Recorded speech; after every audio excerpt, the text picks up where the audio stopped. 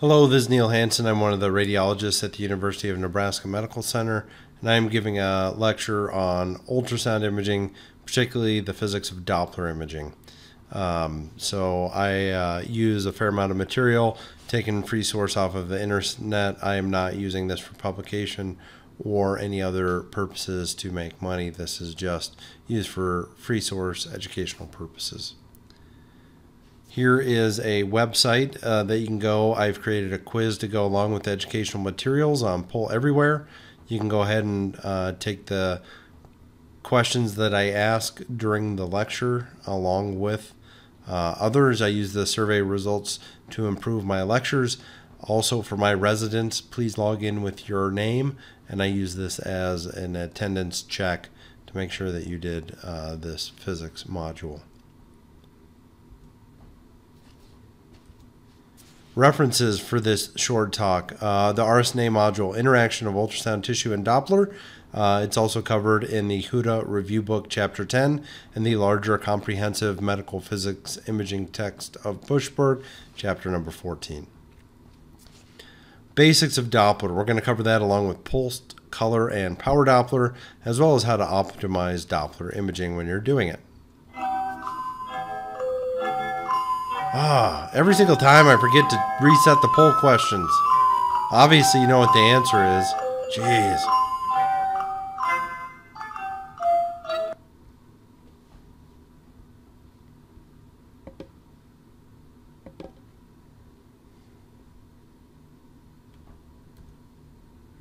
So the correct answer was a change in frequency. So the Doppler ultrasound measures the change in frequency. Correct answer is C. All right. Doppler ultrasound. The Doppler effect is that changes in frequency of sound result from a moving sound source. So if you think of an ambulance and the approaching ambulance, and if you think of the kind of the cadence or the frequency of the sound going up and down, it will change as it comes towards you, getting closer together in terms of the crests of the sound intensity, and it will get longer apart with an apparent increase in the wavelength as the ambulance recedes. As you move towards a higher transducer, the frequency gets higher. As you move away, the frequency gets lower. The math. What's the math in this? Well, the shift in the frequency is proportional to the cosine of theta, where that is the angle between the ultrasound beam and the moving object, which is known as the Doppler angle. So here's a YouTube clip that's an excellent thing. If you just Google Doppler ultrasound physics or under YouTube search for it, it's really useful. I had to advise reading it or watching it. It really explains the Doppler shift to better advantage than I can. So I'd urge you to go and look at that. Doppler ultrasound. So frequency times the velocity over the speed of sound. So the maximum frequency shift is the angle in 0 degrees, which is not practical for vessels, right? You can't get to 0 degrees. You'd have to have an intraluminal transducer, which is just not really feasible. So no Doppler shift is seen if the motion is exactly perpendicular to the sound beam or transducer. So you can't use 90 degrees either, because if you're at 90 degrees, you won't see a shift. So that's like, I don't know if this ever really happens in real life, but theoretically you could think there was no flow in like a carotid artery if you were imaging at exactly 90 degrees. The optimal angle is therefore, someone closer to 0 degrees, but certainly less than 90. The magnitude of the Doppler shift is proportional to the frequency. And the Doppler shift is just the frequency times the reflector velocity divided by the speed of sound in that given material. So if you look at this, you have a direction of travel. You have a maximum Doppler shift as it's coming towards you. You have no Doppler shift if you're at 90 degrees to that moving car. You have a negative Doppler shift if you're behind the car and it's going away from you. And you have a Doppler shift max equals the maximum times the cosine of this angle theta. And when it's 0 degrees, that cosine creates the maximum Doppler shift, and it's going to progressively decrease as you increase the angle of incidence.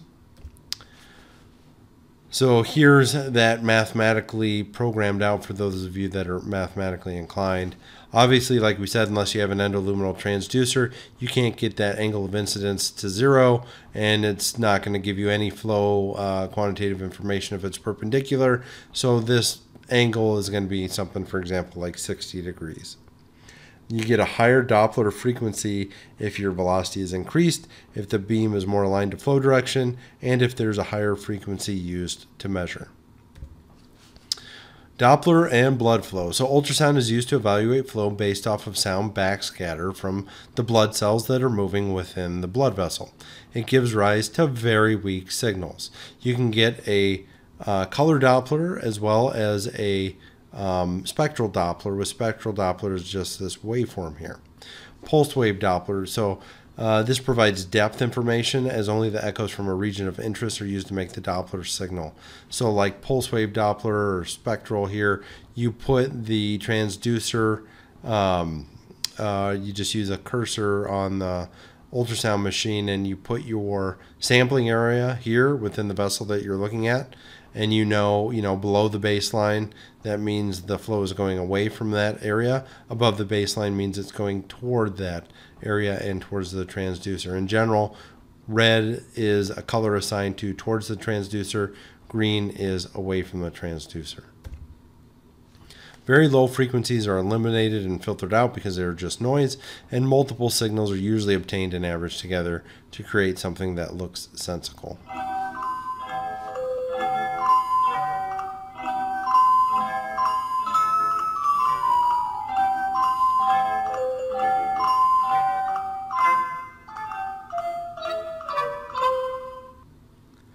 Doppler shift is least likely to depend on which of the following. The correct answer is depth. Depth really doesn't matter that much so long as you can see it.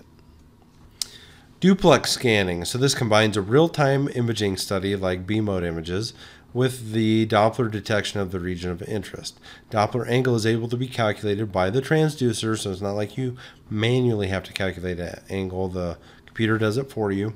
And then you get an image which looks like this of the carotid artery, for example. Pulse length. So the longer pulse length used in pulse Doppler improve accuracy of the frequency shift, but it reduces axial resolution, so it's always a trade-off. You can use a longer pulse length to improve your accuracy, but then you're not going to be able to have very good resolution on your images.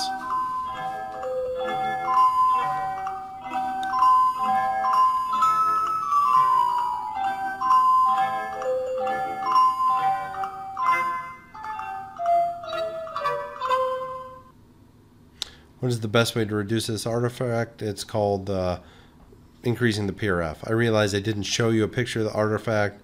I was thinking internally that maybe I would just pretend like I didn't botch that, but I just botched it. I'm sorry. So aliasing. So aliasing is illustrated here on this picture. So if the velocity is very high, higher than the sampling frequency, then the transducer becomes confused as to which direction the flow is going. And that results in a mixing of colors. So frequently, instead of red or blue, you'll get something that's yellow or green, and it's a sign of very high velocity. To prevent this, you have to increase your pulse repetition frequency to 2 times the highest Doppler frequency shift. So you have to increase the pulse, the frequency of how often you're listening or how often you're sampling for that frequency shift to 2 times that highest Doppler frequency shift. So for example, a 1 kilohertz Doppler shift really needs a pulse repetition frequency of at least 2 kilohertz.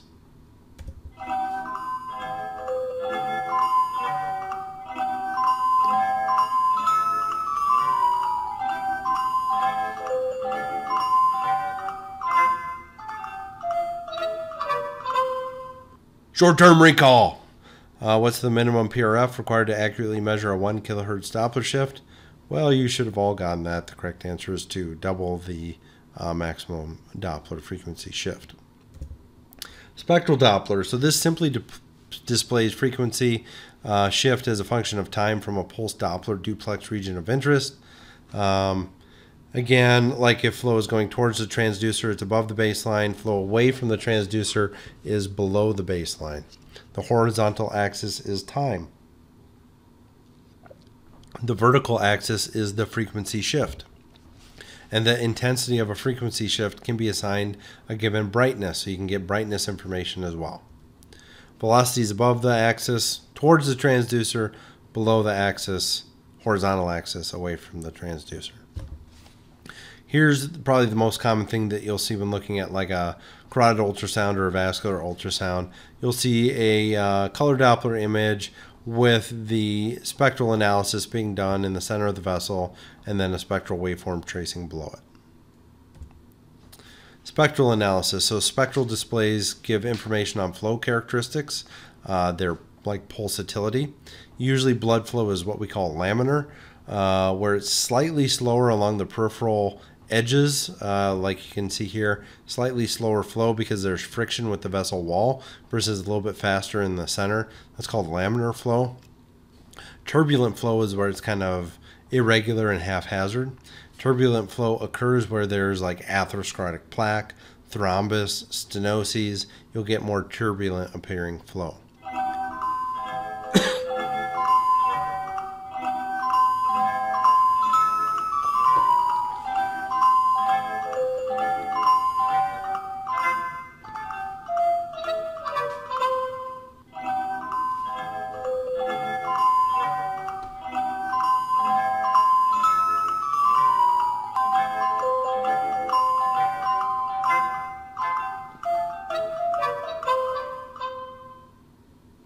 Must have been a really hard one because I put two sound effects in there back to back. Did you notice that? Are you paying attention? All right, maximum Doppler frequency shift likely occurs when the angle is which of the following? Correct answer is 0. Short-term recall, we've already covered that. All right, high resistance arterial flow.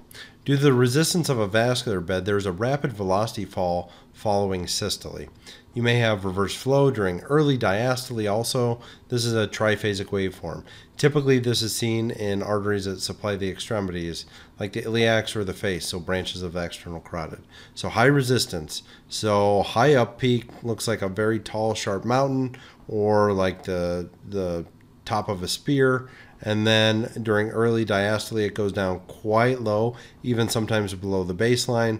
This is related to like elastic recoil of the arteries, where some of the flow goes backwards, and then it may come up and go above the baseline again before the next cycle.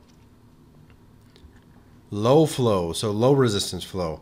Low resistance arterial flow tends to supply beds that are more emergent for immediate life, such as like getting blood to your brain or your kidneys. Lower resistance arterial flow show a more gradual downslope, so they look like more of a hill than a sharp high mountain peak.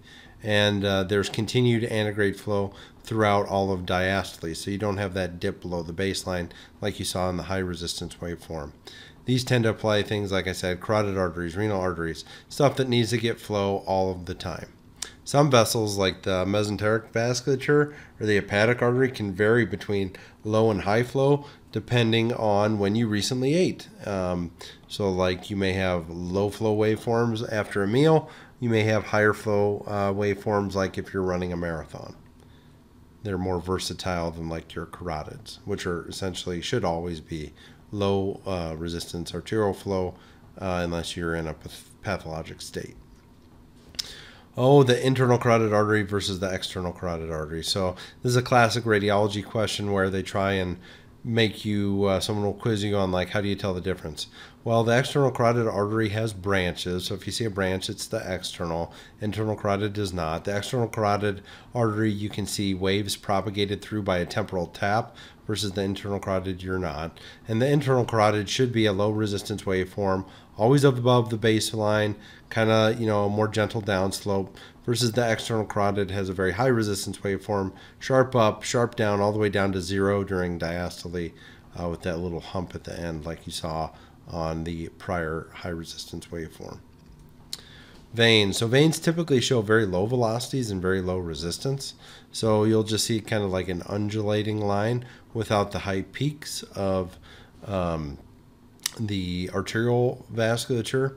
I do want to say, though, that veins can oftentimes have phasicity but not pulsatility. So pulsatile means it's going up and down in kind of that mountain or high hill type of morphology, but a phasic, so they can kind of undulate up and down. Like you'll get phasic flow and phasicity in the portal vein, even though usually you don't see pulsatility. All right, resistive index. So when we talk about the Doppler resistive index, it's just an equation. It's where you're looking at a spectral analysis like here. You're taking the maximum velocity, you're subtracting the minimum velocity, and then you're dividing it by the maximum velocity. This just compares maximum to minimum velocities within one given cardiac cycle. In general, to have accuracy in the fidelity of this measurement, you want to see about 3 spectral waveforms in a row to make sure that this number is accurate. And most commonly it's used in evaluating renal arteries, and specifically it's used commonly in evaluating transplant vasculature. The hepatic artery is typically about 0.55 to 0.8. The renal artery is about 0.6 to 0.7. And then when you're talking about pathology, at least related to a transplant, if you start to get a resistive index below 0.5, you have to worry about a stenosis. And what happens is that your maximum velocity here is going to go down. So if you look at this equation, the top part goes down because post-stenotic, the hepatic artery velocity is going to be less because it has to go through that stenosis. And relative to that, the diastolic velocity stays the same or may even be higher to try and preserve flow to the organ. And so as that those two numbers come together, your resistive index is going to be less than 0.5, and even in severe cases can be like 0.3 or 0.35 or something like that. All right, color Doppler. So 2D visualization of moving blood for color Doppler. The info is displayed on top of a B-mode ultrasound image so you can make some sense of it, and you can measure velocity, determine direction, and magnitude. Red is towards the transducer, blue is away from the transducer, and anything in the green or yellow usually signifies aliasing and turbulent flow.